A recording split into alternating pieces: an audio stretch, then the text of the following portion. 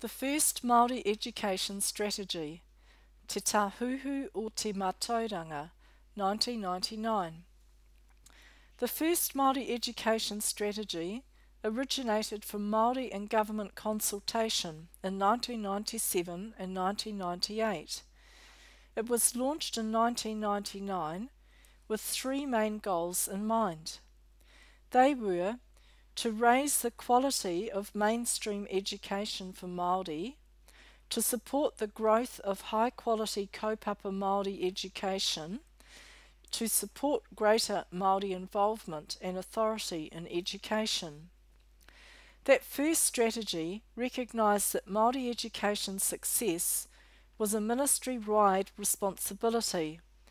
It created an environment that led to a range of new initiatives, including iwi education partnerships, professional development programs such as Te Kotahitanga and Te Kauhaua, the Whakaaro Mātauranga Communications Campaign, Te Mana ki te Taumata, and the appointment of more than 20 Pou Whakataka Māori community liaison officers throughout the country.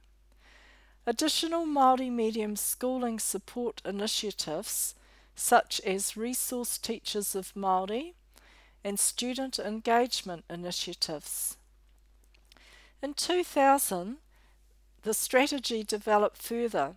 This time, the government added goals and targets, including increased participation in early childhood education, reduce the rate of Māori suspensions in the compulsory school sector. Within the next 20 years, the achievement levels as measured by the number of tertiary graduates at diploma, undergraduate and postgraduate degree level of Māori students will match that of non-Māori students, increase the achievement of Māori students in senior secondary education.